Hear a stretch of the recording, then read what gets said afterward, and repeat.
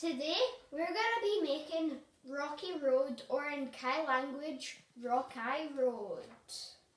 This is going to be the best Rocky Road you'll ever have because we've tried lots of different ones and this is by far the best, and it's also the best thing we've ever made on this channel.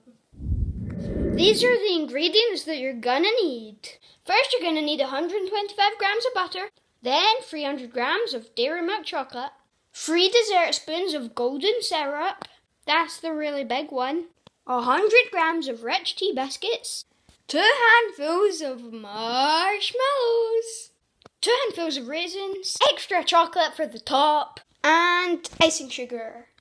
Put 125 grams of butter in the saucepan. It's normally half a packet.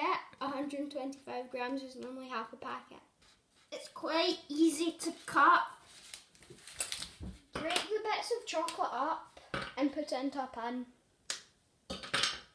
If you run the spoon under boiling water, then it runs off it a lot faster. So yeah. You're gonna want to put 3 dessert spoons of golden syrup, or if you don't have any, just a different syrup, into the panny thingy. Turn it on to a low heat, and I'm using this wooden spoon because I broke the other ones. But then just stir it.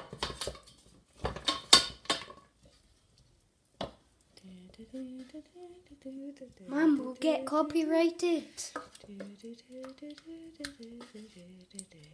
Put 100 grams of rich tea biscuits into a plastic bag and then hit with a rolling pin.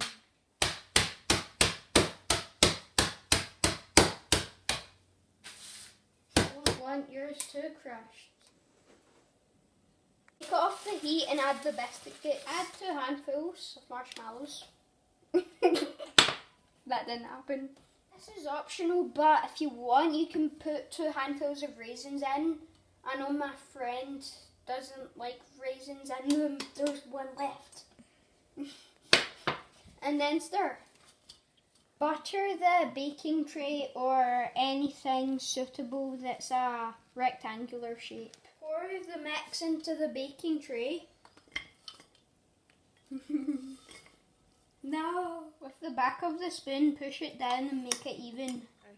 This part makes our Rocky Road unique and special, so we're going to put in about 100 grams of chocolate, that much butter, however much that is, just a wee bit, into a pan, and you're also going to put a squirt of syrup.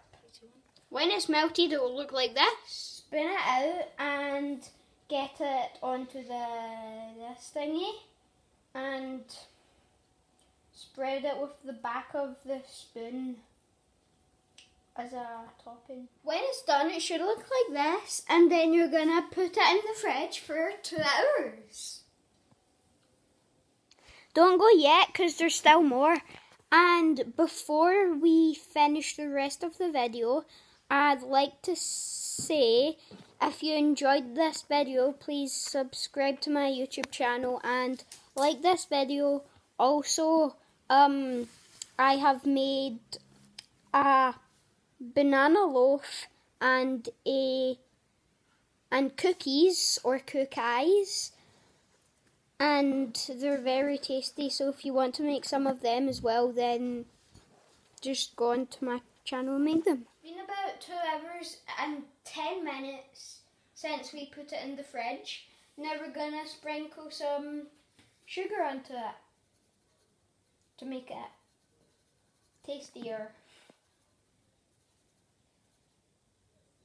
Now, you could have cut this before or after you put the sugar on, it doesn't matter, just cut it before or after, any one which you want. This is so good, it would go down really well with a cup of tea. Thanks for watching, bye.